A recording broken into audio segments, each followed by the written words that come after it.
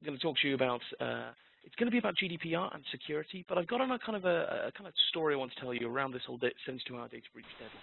So I'll hopefully uncover some of the strangeness that's going to be up ahead with GDPR. Firstly, I must let you all know I'm not a lawyer. And for any of you that are quite pedantic, I'm not a counselor, barrister, solicitor, attorney. I'm not a lawyer. I am a nerd from Sophos. I'm very interested in security and also legislation, it seems. So I'm also going to talk to you about how security and the things that we do as a vendor can help you kind of protect yourself against some of these horrible fines that can come from GDPR. What I have to point out, though, is that here's a little bit of a disclaimer. Sophos, of course, is not a legal firm. We're a security vendor. So by that very nature, this is not solid legal advice. And, of course, we highly recommend you speak to your legal counsel regarding any kind of concerns of GDPR. The disclaimer aside, let's talk about what happened back in 1995. So in 1995, a thing called the EU Directive 9546/EC came into being. Now, for any of you who don't know what a directive is kind of like a skeletal framework. It's like a goal, that needs to be sort of implemented into local law by each member state. So in 95, the EU decided they wanted to do some kind of data protection laws, and so they created a directive that explains the kind of the goals and kind of what the outcome of a law should be. And then each individual member state had to write up their own law to implement this directive, and that's how in the United Kingdom we have the Data Protection Act in 1998. But just, again, to sort of put things into perspective, in 1995, USB was not even released. It was a release candidate to manufacturers. So we didn't even have flash memory sticks or anything like that. We were still using serial ports. PHP, JavaScript, one of the kind of the earliest and widely used technologies to give us an interactive experience on the web, pretty critical for dynamic websites like social networks and so on. Well, PHP and JavaScript are only just being released in 1995. The default color of the internet was gray, not white. Netscape Navigator was the king of all web browsers at the time, and we didn't have the verb Google, as in you wouldn't tell someone to go and Google that. You would probably go and tell them to go and Alta Vista that. We had 3 years until we had Google from this point. Let me Alta Vista that for you isn't quite a catchy phrase. Furthermore, 1% of UK households had access to the internet in 1995, in comparison to around 86% or so of UK households that have access to the internet in 2015. So this law was created in a very, very, very different time with very different concerns about privacy. There was more concern around paper records and filing cabinets at this day and age, while the internet was kind of just a novelty that a few people had access to. And of course, now in comparison to now, well, we all know that the internet is almost ubiquitous and it's pretty much the primary way that we even share information. So that's where GDPR comes in. So let's give it a quick whirlwind tour of what GDPR actually is.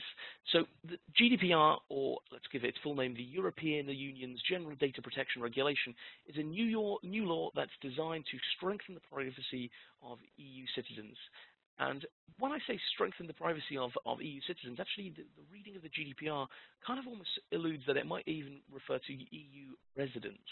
So this is one of the strange things about the GDPR, and we'll talk about this as we go along, but it's relatively fluffy in various areas for good reason, and this is one of them. So in comparison to it being about someone who is a citizen, and thus Brexit would happen and we'd no longer be within the EU, the GDPR actually covers someone who is currently resident within the EU. So if you're on holiday or something within the EU, in theory, your data should be protected by the General Data Protection Regulation.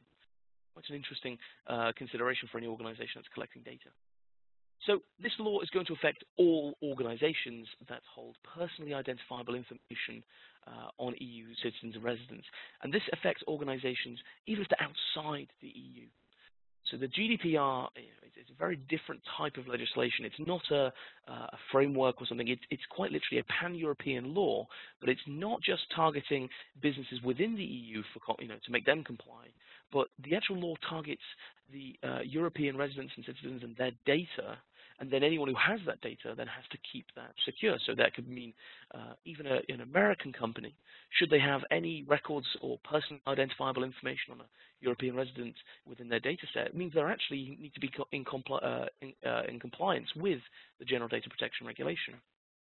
And just for any of you that aren't aware what I meant by personally identifiable information, I'm talking about health data, email addresses, photographs, biometrics like fingerprints and facial scans, and retina scans, social security numbers, national identity numbers, etc. Anything, any kind of data that you could use to point at a human being. So when is this happening? Well, enforcement begins on the 25th of May 2018. That's right, this isn't just something that we're contemplating or the EU is currently sort of ratifying. It's already happened. This has already been passed. All the motions have been carried, and now we're just waiting for the law to actually become enforced. It's already in place. It just enforcement of it doesn't begin. It's to give people a kind of a run up to sort of the GDPR. So we've not got long until it actually becomes something that's actually going to start incurring people fines and whatnot. So the GDPR really, its main purpose is to give the supervisory authorities greater powers, some might say sharper teeth, to take action against businesses that fall foul of these new laws. So, for example, by losing data or not following these data protection requirements, you could end up with quite a nasty fine. And this is what most people have been talking about. So let's put that on the screen. These tough penalties can be anything up to 20 million euros or 4% of annual global revenue, whichever is greater. And as you can think, if any of you have been following the fines that have been given up by the ICO, some of these fines have been nowhere near this scale before. As we can see, with all the other costs that are also going to be incurred by businesses, should you have a data breach, it's not just these fines you've got to be worried about. You've got the concern of, how much it's going to cost you to investigate the breach, to put security measures in place to repair from it, the loss of customers and so on. And with that sort of in mind, let's talk about TalkTalk. TalkTalk had a rather unfortunate data breach. Again, nothing I would wish upon any kind of organization, but there's something very interesting we can mention about this, looking at the fine that was imposed upon them by the ICO. So let's look at the data breach itself. They lost 157,000 customer records in their data breach, which included 15,000 bank account details. So it's quite a sizable chunk of data, especially for a country that, a business that pretty much only runs within the UK. So according to their their quarterly financial report that they published shortly after the data breach, the data breach actually cost them 60 million to their business, in part due to losing 101,000 customers, but also due to having to implement all these security measures and do audits and et cetera, et cetera. So this kind of, not only did they have this whopping loss of business, which can't have been a very comfortable thing to experience, but then they were also imposed a £400,000 fine from the ICO, the Information Commissioner's Office, currently kind of the supervisory authority of the Data Protection Act. Okay. This fine, this £400,000 fine is pre-GDPR. So what would that fine have been should GDPR have been in place? So again, taken from that same report, their quarterly sort of report they published, that would equal about a £59 million fine to represent 4% of their revenue, their annual revenue. And that's a 14,650% increase over what the ICO could impose. That's an obscene increase. I mean, that's what 147.5 times increase. But that's this is what we mean by this sharper teeth that this regulation brings into force. Instead of instead of a supervisory authority being able to sort of sting them with a small slap on the wrist, which is maybe something like a £400,000 fine, a £59 million fine. I mean, for many businesses, anything of the scale of 20 million euros would sink, the vast majority of any small medium enterprise in the United. So this is kind of what it's about. It's to then put I like to say that the fire under our feet to start really and truly thinking about security and thinking about privacy and protecting customer data and making sure that we've done everything that we can to keep it secure. And these kind of fines are there to sort of loom over us to make us a little bit fearful. Of course, there's no prior case law yet. It's not actually an enforcement, so we don't know how hard-hitting they're going to be, whether they're going to really impose these heavy fines in a large majority of the cases, or only in a select few, or almost never. Are they just going to have that power that they don't, but not actually wield it? So let's talk about these data breach deadlines, because I think this is an interesting part of the GDPR. I'm going to extract out a couple of sections from the actual legislation itself. So 72 hours. And what we mean by this is about organizations have to announce a data breach to the supervisory authority within 72 hours. So let's look at the actual wording of that. In the case of a personal data breach, the controller shall without undue delay and, wherever feasible, not later than 72 hours after having become aware of it, notify the personal data breach to the supervisory authority. So let's look at that first that first thing I've highlighted there. Without undue delay. What does that mean? And the interpretation of the GDPR is often very, it's quite open. It's something we could probably sit around and debate for days on end. And this is kind of what they've intended for.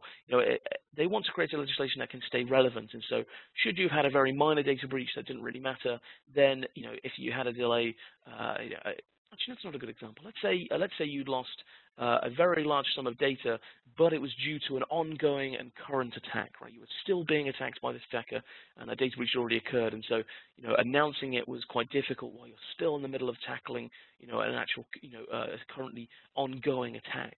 And so that might be a due delay because you had a lot of other priorities. You still had to secure your environment. That was because you were still facing that attack. But if you'd had a sort of just had a database get compromised remotely, and the data breach has already occurred, and there's really, other than just sort of locking it down and doing the root cause, you've already kind of incurred the kind of loss, and there's no ongoing kind of action, then really taking longer than 72 hours is what you could possibly argue as being undue. And so this is where the GDPR, again, I say it's fluffy, but it's fluffy for good reason. It's so that the GDPR can, it's so that it puts the ball in the supervisory authority's court. It's going to let them, look at all the facts around the data breach, and then be able to impose a fine that's relative to the kind of the mistakes that have been made, the negligence, or even the good efforts that have been made to try and secure things. And maybe if it's just an unfortunate, really difficult thing to protect against, that can be lenient. All right, so that's from Article 33, Section 1. I'm now going to just jump back one section and highlight this because, actually, let me just take a second to talk about this one more for just a little bit longer. So with 72 hours, it's talking about we've got to be able to detect it and then notify in 72 hours. But what if we can't detect it? What if we never detect that we've had a data breach? Or are we still in compliance? What does that mean? Well, throughout the GDPR, we see this kind of phrasing, and this is from Article 32. But here you can see, this is probably what I mean by the fluffiness. So let's talk about this one.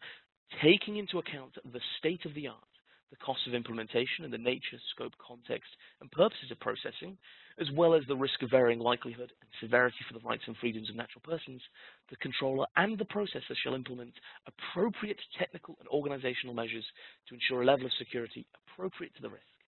Okay, that was quite a meaty paragraph. I don't expect all of you to be able to follow that at this time in the morning. Let's try and pick that apart. So let's look at that first bit, the state of the art. So state of the art makes the GDPR relevant at all times, because what's state of the art today in 5 years' time is going to be possibly a commodity product. And this means that if you're looking at technology and solutions to implement, they're telling you up front you should be taking into account what the state of the art is to secure whatever either avenue of attack or solution you're using. Let's say you're using databases. Well, what's the state of the art technique to protect the database? And so this means that at all times the GDPR is pretty much up to date. And so that's the first part, state of the art, and it's telling you you've got to take that into account. You've got to consider what is the best solution on the market at the time, or the best method, or the best process, or the best whatever really to secure or protect the risk that you're trying to mitigate. Then it takes into account the costs of implementation. So, of course, if it's state-of-the-art, would be to implement retinal scanners across all of your sites to protect your filing cabinets and so on. Well, the cost of implementation of that, especially if you have 1,000 different offices all over the world. Well, okay, fair enough. You understand that the cost of implementing that technology is possibly a bit too out of reach of either your organization or just the risk. Let's say if you look at how like an insurer would, what's the risk going to be for its cost? How much would it cost to if that data was lost, and then how much would it cost to implement that? It's something to mitigate that. So that's something else you have to take into account. Then we've got the nature, scope, context, and purposes of processing. This is basically saying, if you're only collecting email addresses to send them a marketing email, and losing those email addresses isn't so much of a risk, because all you lost was that email address. But should you be gathering people's fingerprints because you're a police force or something like that, and you lost a vast sum of fingerprint records. Well, a fingerprint is something that it can't be reset by a user. It's not like a password where you can change it. Fingerprint is something that someone has for life, and this is the same thing like American Social Security numbers. They're very difficult to change. So once breached, they can impact that person for the rest of their life. They can enable someone to sort of create a bank account in their name or something like that. And that again steps into when I say into the whole varying likelihood and severity for the rights and freedoms in that transaction, i.e., what's the chance that you might actually lose this data? How likely is it to be attacked? How likely is it to be breached? And how would that impact the severity for the rights and freedoms? How will that actually impact those individuals if that data is lost? So again, we've got to take all of this into account. With all of these considerations, it then states the controller and the processor. So to explain that, the controller is effectively the sort of the organization or the individuals that are collecting the data in the first place. So, for instance, if you're a customer of Softcat, they are the controller of your data as you purchase from them and so on. But any kind of payment processor that they use or anyone to do their, to do the transactions, well, that's the processor, right? But it means that actually the security of this data is both responsible not just by the controller as it previously has been in the past, but now also the processor as well. Everyone is responsible to protect that data at all times. So it's saying the controller and the processor had to implement appropriate, that's a very fluffy word, technical, also fluffy, and organizational fluffy measures, fluffy. Okay, so as you can probably guess, this here is, I think, the crux of the GDPR, is that it's basically saying you've got to take into account what the best technology is, and if it's as long as it's not going to cost you an arm and a leg, and if it's the right technology you should be using to protect data of a certain type because of the risks to it if it was lost, then you should implement that. Be it a technical measure, technical measure being hardware, software, but also organizational measures like changing how your business works, changing the processes and how data flows through your business, whether your IT staff can access certain systems or restricting down which members of staff have access to the payroll information and things like that. All of this is relevant and as part of an appropriate technical organizational measure to ensure a level of security appropriate to the risk. This doesn't really give you any guidance of what you should do. It just tells you that you should do it, and it should all be relevant to the risk.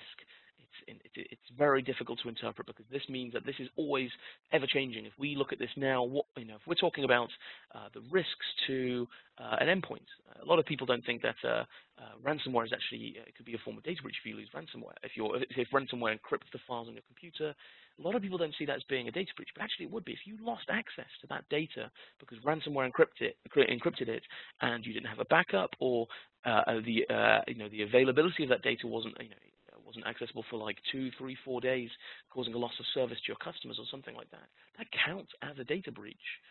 So, when we talk about like endpoint security like that, well, we can talk about state of the art, but actually there's commodity products like, so for instance, endpoint antivirus is what you would class as like a commodity product. That's not state of the art. Of course, I'm from a security vendor, so I know that we have technologies that we would class as state of the art. Things like our Intercept X product, which does anti-exploit, anti-malware, and anti-exploit, anti-ransomware, root cause analytics, and advanced forensic cleanup. And that kind of product would be classed as state of the art. But also, because it tells you to take that into account, what is the best thing you should be implementing it. So you always start at going, right, well, what's the best thing? You work your way downwards from there. So you always make sure you know what's the best way you should be protecting data. But then says the cost of implementation.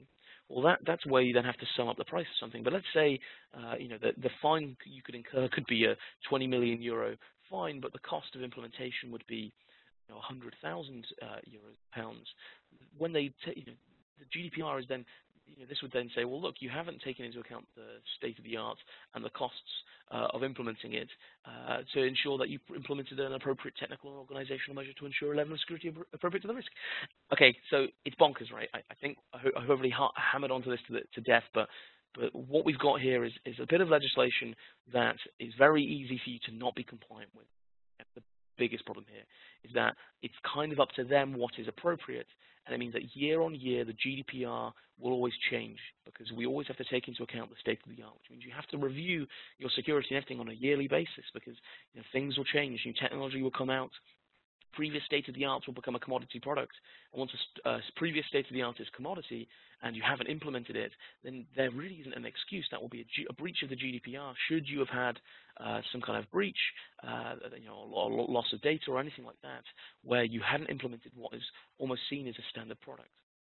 Okay, hopefully I haven't bored you too much. Let's jump now onto a fun fact. I say it's a fun fact, it's a rather scary fact. So looking at information is beautiful. There's also data, looking at all data breaches since 2004, we can account for about 7 billion records of personally identifiable information being breached since 2004. 7 billion records. Now this is, of course, grossly underestimating the true value, true volume of data that's been breached, because of course not every organization announces a data breach. But 7 billion records have been breached. And just to point out, there's only 7.4 billion people on Earth. So everyone listening, it's almost certain and almost guaranteed at this point that you've had your data breached as part of some kind of hack or something over the past sort of decade or so. So to graph this out, let's look at data breaches over time. So data breaches didn't start really picking up until kind of hitting into 2012. And this is where we started losing huge sums of data. And this is where organizations like Yahoo's billion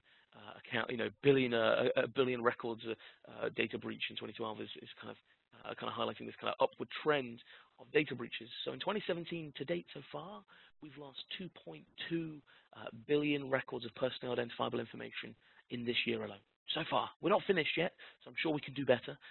That's a joke. I really hope we don't lose any more data. But what this kind of, taking into account this kind of upward trend, it means we could be anywhere between 2.4 or 3 billion records lost in 2020 in a single year alone if we don't do something about it. And this is what GDPR is trying to react to. It's trying to sort of tackle this ever-increasing number of data breaches and force it downwards by finally giving the law some horrible and scary teeth to brandish at us should we not have implemented good security techniques and processes and solutions and so on, but also to sort of kind of, as I said at the start, put fire under our feet to get us moving, get us reacting.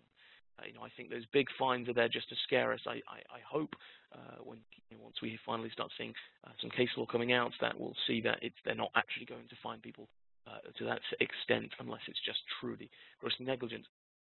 So, okay, so we've got 7 billion records lost so far, 2.2 lost in 2017 total, to date. So what's the main causes of these data breaches? So looking at PRC's sort of report in 2016 on data breaches, it covers that basically 57% of all data breaches is due to hacking or malware. So the vast majority of all breaches are hacking and malware. I'm sure we can all understand why, both from ransomware, breaking it, so encrypting our data, to people remotely accessing databases, to external attackers popping in, getting inside our environment, popping a couple of hosts and hopping from, laterally moving around our network and hoovering up as much data as they can. There's even malware, that's sort of data exfiltration malware as well, that it's a malware that gets inside your network and steals Word documents or certain sensitive file types, etc., etc.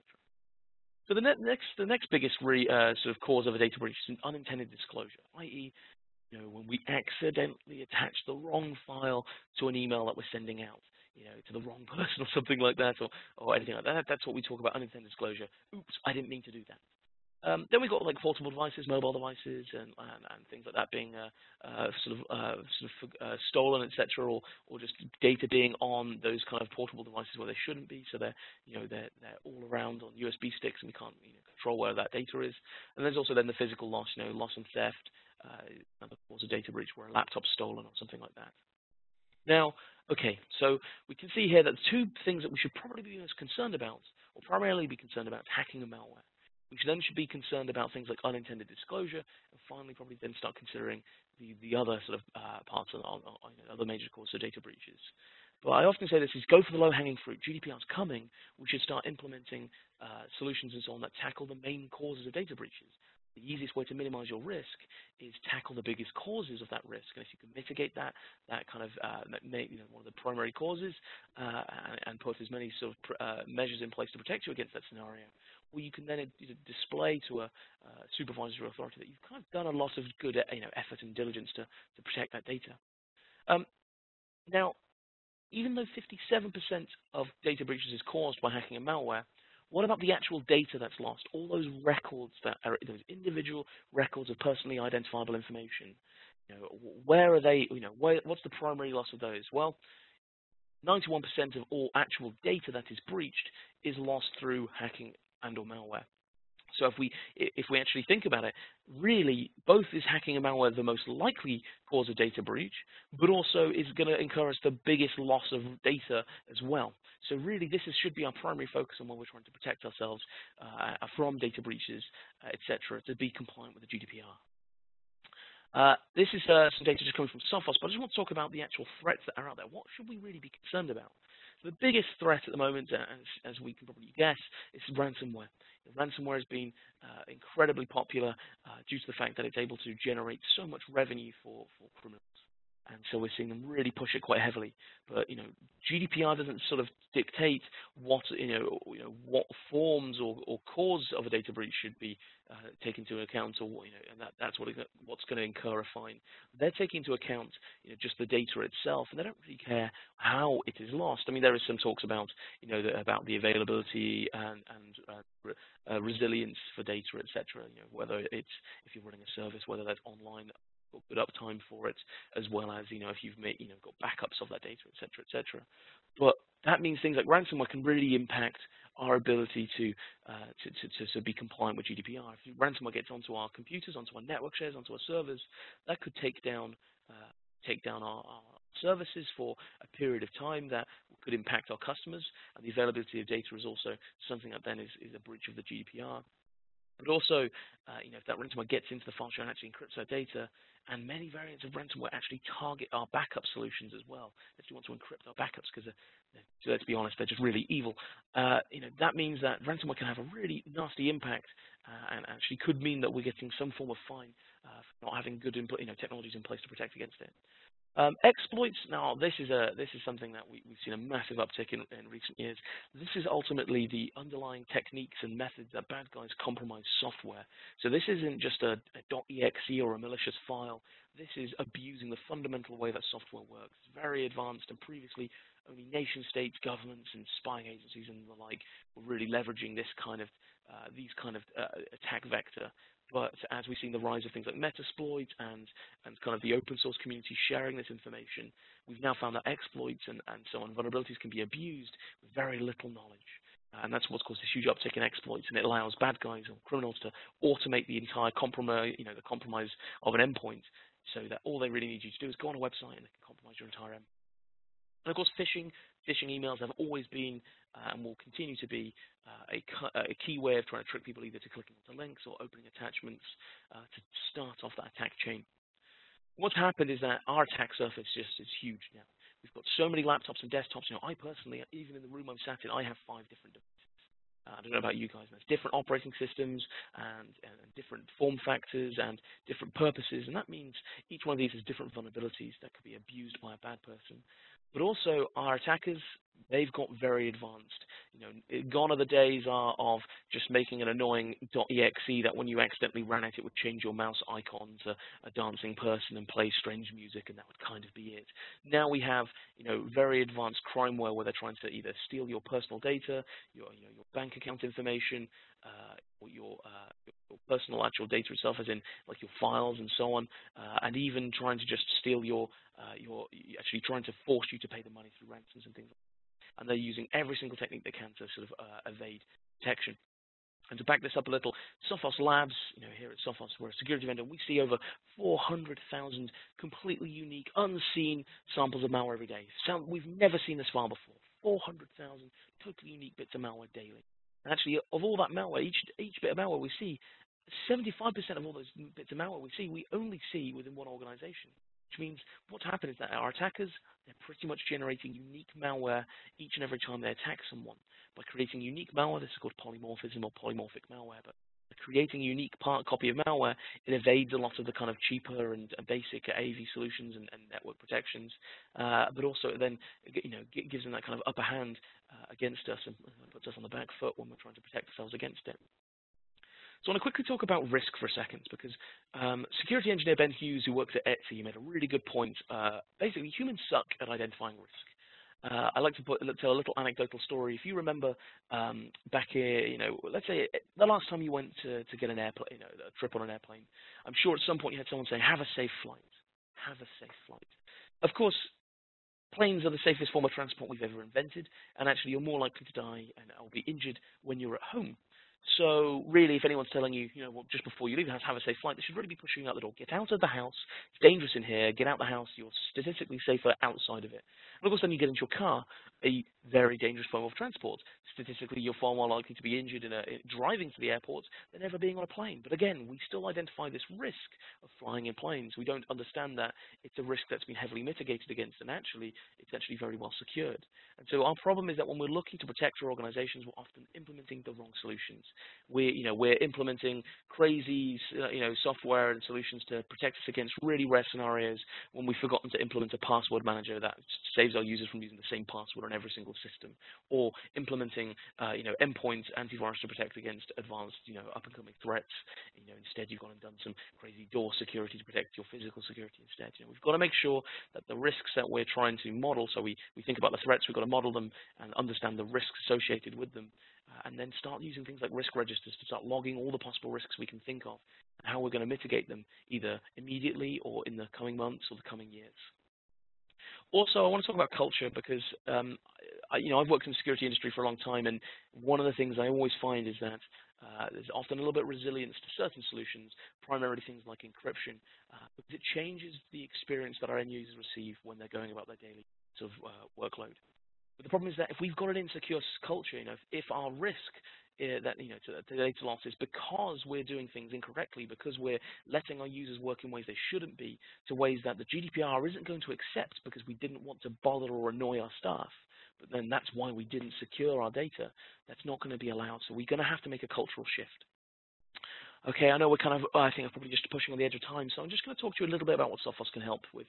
I don't want to do a hard product pitch. Please look at our portfolio. We've got a vast number of security products for a whole realm of everything from your networks to your endpoints to your mobile devices and so on. The first thing is we've got to stop the top causes of data loss. I talked about the low-hanging fruit. We've got to be using things like our InterceptX products to protect against malware and ransomware, and we've got to sort of use disk encryption to protect against our devices if they're stolen, and mobile device management to protect and monitor our devices and make sure they're encrypted and can be remotely wiped if they're lost as well. Then we've got to look at protecting things at the perimeter of our networks, looking and reviewing our firewalls, our email appliances, our web appliances, to make sure that they're not falling behind the times, and to review the kind of state-of-the-art technology that's in place.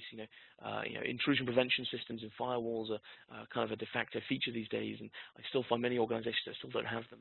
And same thing with email appliances, web appliances, sandboxing technology to scan inbound, file attachments and downloads. It's very, it's kind of very standard technology these days, and it's something that I think would be expected of you to have implemented to protect your organization. After that, we then look at these kind of rarer cases, like when your users make mistakes, and that's where you can use things like safeguard or encryption for the product to encrypt individual files, and also use things like Sophos Phish Threats, which is our sort of our email phishing attack simulation and security awareness and training platform, so that you can sort of phish your own users, and if they accidentally click the link, you can then give them some training, help your users be aware of the threat and educate them that way. Also, what you should really be doing as well is learn more about the GDPR. I know a lot of organizations still haven't even made any kind of progress towards protecting against their data or reviewing it in comparison to what GDPR is going to impose upon us, and we need to just flick through it. It's about 300 pages or so. Most of the pages only have a few paragraphs, sometimes only a couple of sentences. It's not too long a read, and I do implore that all of you have at least a good flick through the GDPR and see what's relevant to you. Then start expanding your readiness, and you start looking with easy to implement data security solutions. Go after the low-hanging fruit, and then start adding on those additional risks to mitigate the advanced risk when you're ready. Start again by the biggest risks and mitigate those. Of course, if you're uncertain, please seek legal advice. I'm not a lawyer. I've given you our interpretation of GDPR, but I'm sure that a lawyer will be able to give you in more depth sort of thoughts and their interpretations, but also they'll be able to review it in the context of your business. Your business is going to work differently to another business, and so having that kind of bespoke legal advice may help you really tailor your understanding of the GDPR to your business and what you need to do to be compliant. If you're interested in any of our products, hop on our website. We have free trials of absolutely everything. You don't have to wait for one of our salespeople to create you a trial or something like that. They're all register for it in 5 minutes. You'll be able to download or log into your account and start testing out the products. Finally, there is a compliance reference card. I know the GDPR is quite scary, so to help you get a start, hop over to sophos.com/compliance, and on there you'll find our EU GDPR compliance reference card, as well as a short sort of 60-second questionnaire to sort of help you start thinking about what you should probably be doing to implement security, what kind of security things you should be implementing to protect your data, to try and avoid these horrible fines that the GDPR might impose. There's also plenty of other compliance documents there, reference cards for PCI DSS, etc., which will hopefully let you understand what kind of solutions are out there and really helpful, and what kind of risks they can mitigate for you. So it's a really good starting point. Thank you so much. I'm now going to hopefully take some questions and answers.